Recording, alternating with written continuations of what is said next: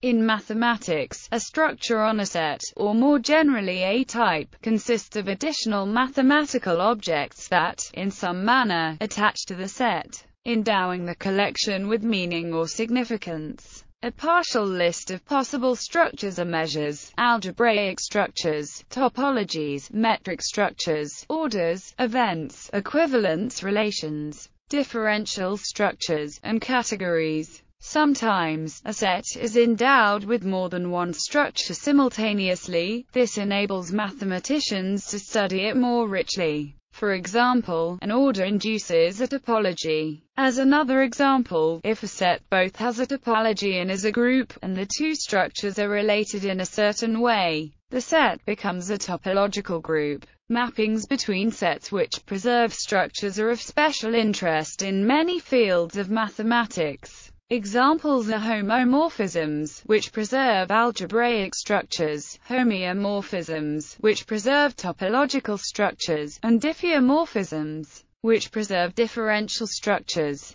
N. Bourbaki suggested an explication of the concept mathematical structure in their book Theory of Sets, and then defined on that base, in particular, a very general concept of isomorphism. Example: the real numbers. The set of real numbers has several standard structures. An order. Each number is either less or more than any other number. Algebraic structure. There are operations of multiplication and addition that make it into a field. A measure. Intervals along the real line have a specific length, which can be extended to the Lebesgue measure on many of its subsets. A metric. There is a notion of distance between points. A geometry. It is equipped with a metric and is flat. A topology. There is a notion of open sets. There are interfaces among these. Its order and, independently, its metric structure induce its topology. Its order and algebraic structure make it into an ordered field.